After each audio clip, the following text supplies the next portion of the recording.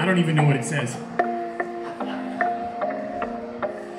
Climate disinformation, get that immunization, the vaccine for bad meme infiltration.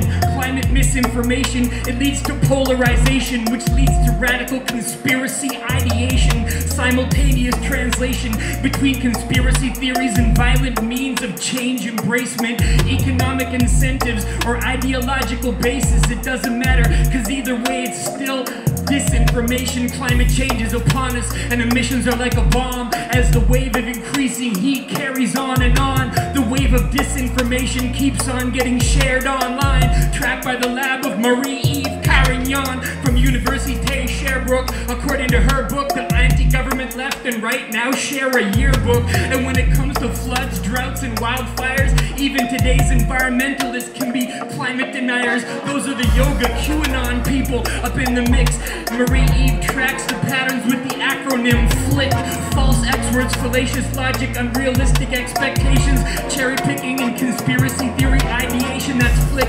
Advertisers can help us find the fix. The climate host is exposed, brought to you by Wix. From the false promotion of bad pollutions and tricks to the outright denialism saying it doesn't exist. There's a reason for the IPCC. It doesn't make assumptions, make your advertising conscious. Take it from Jake Dubbins. Yes, we need free speech to get the facts in the fight, but like Jake said, ad revenue is not a human right. It's not the usual track, but we can do with the facts. We can fund it with Article 12 of the Paris Climate Pact. Get the cash into the countries and let the humans interact with the facts. Climate outreach from Nora Farrat. Like every given Sunday, we're fighting for every inch. I hope the simultaneous translation is making sense. I can see them scrambling in the booth, y'all, it looks tense. But like Nora said, bonjour, that's the extent of my French.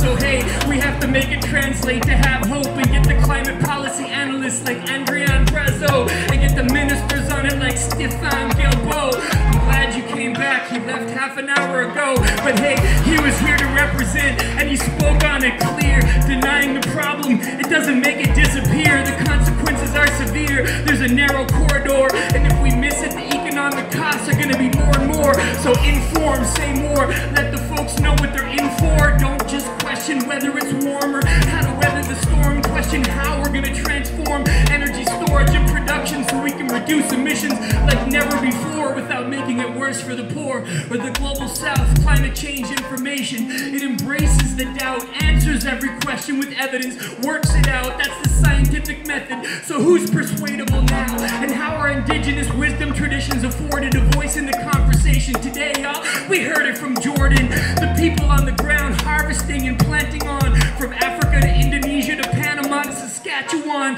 This is everybody. Little by little, let the message get exposed. Let the human mind follow the evidence where it goes. And don't forget to champion that message of hope, because doom and gloom, it's always going to be met with a no. It's climate disinformation. So get the immunization, get the vaccine for the bad meme infiltration. Climate misinformation, it leads to polarization, which leads to conspiracies and radical ideation. Simultaneous translation between conspiracy theories and violent means of change embracement. Economic incentives and ecological basis. Either way, still call it what it is, disinformation.